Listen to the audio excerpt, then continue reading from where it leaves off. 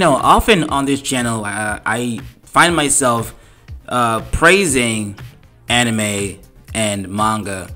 In fact, oftentimes I consider anime and manga as the final defense against wokeism and the woke virus when it comes to entertainment, especially since I honestly think that in American entertainment for the most part has fallen to wokeism in some shape or form, being forced inclusion and other woke crap that I don't need to explain to you guys.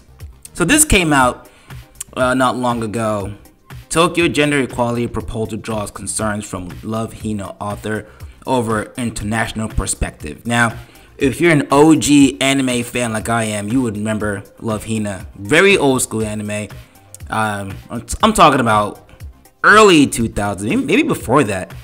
Not the manga, I'm talking about the anime. I actually own the anime, the box set.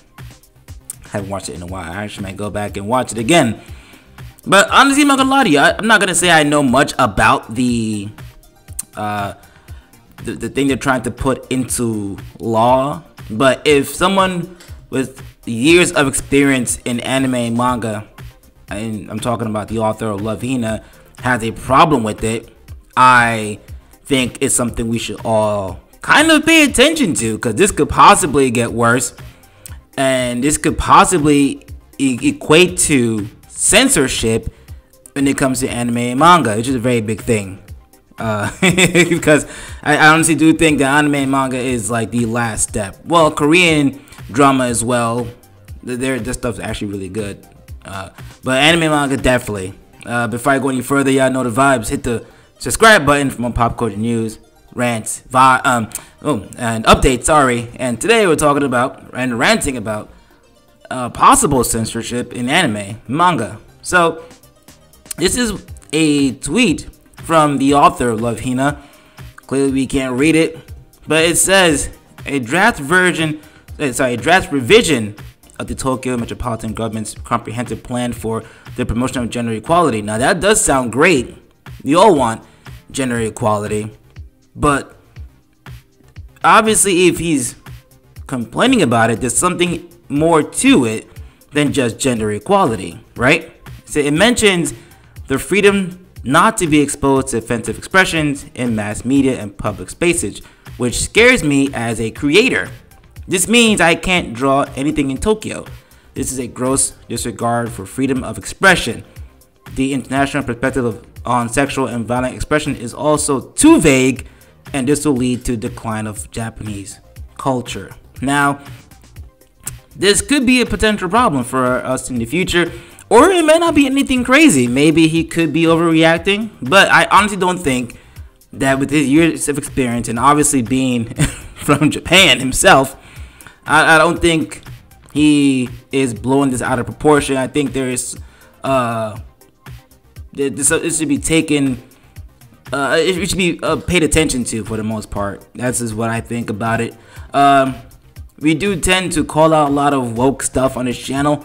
That's what I'm actually known for.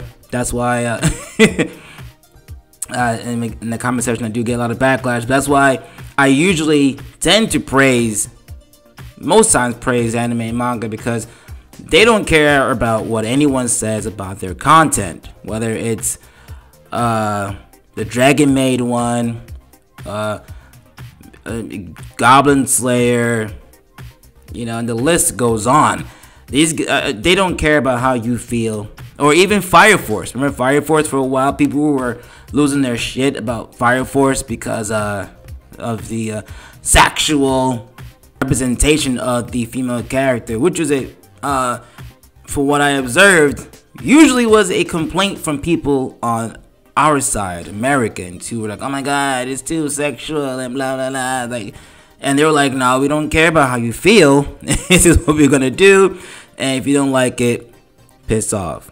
So honestly, it was great seeing him respond the way he did. And other anime did the exact same thing. I can't remember off the top of my head, but you guys get what I'm trying to say.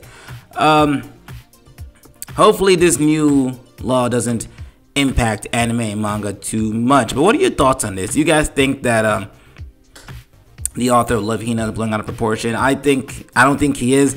I think this is something that needs some attention. Anyway, that's all I got for this episode. Don't forget to like, comment, subscribe. I'm trying to grow this channel to 1,000 subscribers. I think YouTube is doing its thing and shadow banning my account. If they can do that on YouTube, they do it on TikTok a lot. By the way, also follow me on TikTok. Same handle, Dante's Rant Room. Look me up. You can find me there. Subscribe to the channel for more pop culture news, rants, and updates. I hope you guys enjoy my content. I'll see you guys on the next episode. Have a great time, day or night, wherever you are in the world. Peace.